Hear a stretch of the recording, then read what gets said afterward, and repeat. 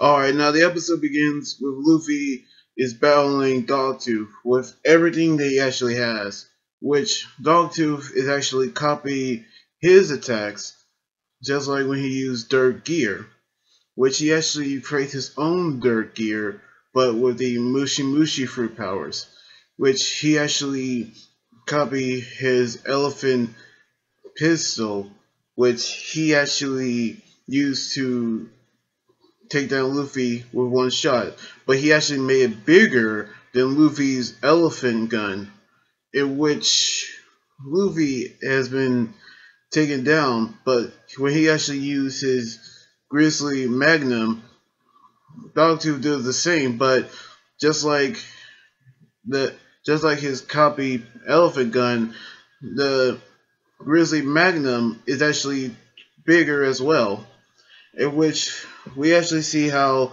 Luffy is having a hard time defeating Dogtooth. I mean, overwhelming the fact that he's actually stronger, like someone with a. I mean, that's how someone with a million berry bounty on his head.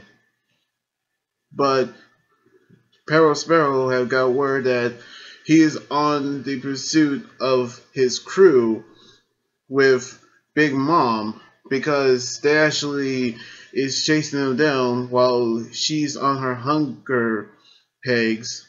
Meanwhile, back at Chocolate Town, we actually see Sanji, Chiffon, and Pudding go over there to create that cake, in which Chiffon has to be shackled while Pudding actually told the citizens that Chiffon's husband is going to take care of anybody who's tried to hurt her.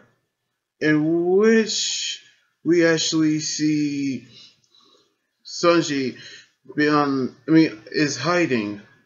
In which we actually see the Sweet Factory Bakery, while the 31 head chefs have already there, in which they are going to assist them on help on the cake, in which Pudding has switched out of her wedding dress into her bakery dress, in which Sanji has given them a blueprint, and also each section of the cake of everybody's have their stations to create it.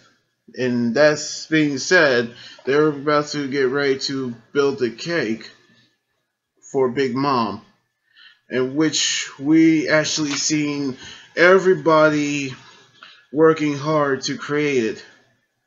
Meanwhile, Luffy is on the ground with Peril Sparrow mocking him about Peril's death, in which Luffy decided to get up, which Dogtooth has still overwhelming him, in which we actually see him using the Gatling move on Luffy, while Bulin has held a mirror that leads to this Thousand Sunny, which he actually has. She actually has two guys using the fire arrows to burn it down while Luffy's watching.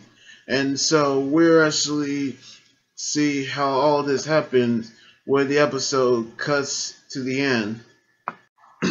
Now, Dogtooth overwhelming Luffy is great, and the cake baking is also great. So we're actually seeing how both teams are actually doing that to make sure everything is going according to plan, which the Straw Hats have going to break the mirrors to stop Big Mom's army from reaching the Thousand Sunny.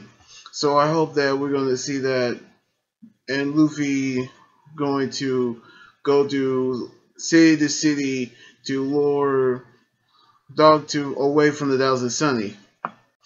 So anyway, like this video, subscribe for more, and comment on what you think about the episode. You guys can also follow me on Twitter, Instagram, Tumblr, and like my Facebook page. Until then, this is Anime Guys right here saying sign out. Laters!